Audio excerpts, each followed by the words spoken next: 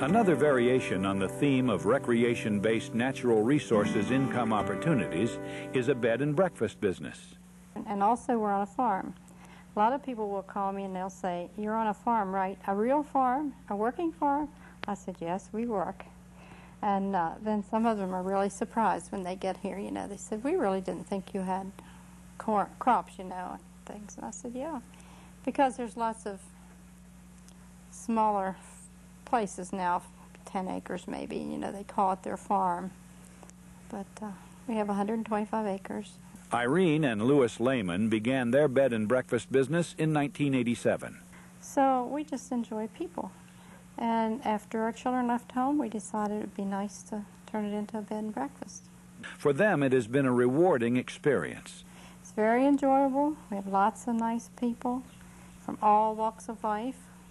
Lots of doctors, nurses, lawyers, FBI men, government people, just you name it. From anywhere from about 2 weeks to 88 years old, I believe, is the oldest guest we've had. In their area, because they are zoned agricultural, it didn't take much paperwork or licensing to get them started. However, one essential was a special bed and breakfast insurance policy.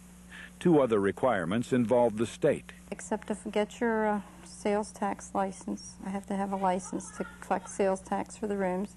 Then when the room tax came along, and I have to send that in every month, regardless if I would have any income or not, you send a form in. When opening a new business, some trial and error is inevitable.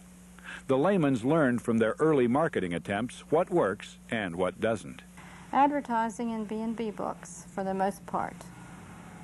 We have advertised other places, like maybe Washington Post or something, but we found that a lot of people that are interested in B&B, they're not looking in those papers, evidently, because we didn't get any business from that. But we do get a lot from the bed and breakfast books, and word of mouth.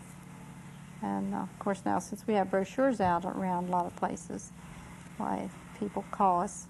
They have learned it's important to belong to travel and tourism-related bureaus and associations. And we also belong to the Tourism Bureau here in town, and we get a lot through that. And we also just recently, we were the first ones to join the Hagerstown, the Inns of the Hagerstown Valley. That's a Bread and Breakfast Association, and now there's 12 of us, I believe. Louis and Irene Lehman know the key to success in the bed and breakfast business is to enjoy people and create a home-like atmosphere. If you don't like people, really like people, don't do it. And if you don't want to work, don't do it. Because it's really a lot of fun, but it's a lot of work.